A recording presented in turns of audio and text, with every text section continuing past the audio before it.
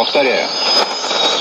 Международную радиостанцию КНЛС «Новая жизнь» на русском языке из Индийского океана можно слушать один раз в день. С 18 до 19 часов по UTC на частоте 9570 кГц в диапазоне 31 метра. Если вы хотите получить расписание наших передач, включающее время и частоты трансляции на китайском, английском, арабском и испанском языках, то пишите нам по любому из следующих двух адресов.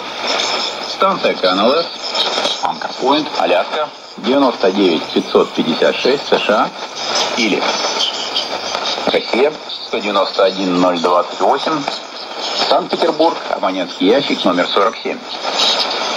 Время и частоты трансляции, а также другую информацию вы также можете посмотреть на нашей интернет-странице по адресу www.knls.net.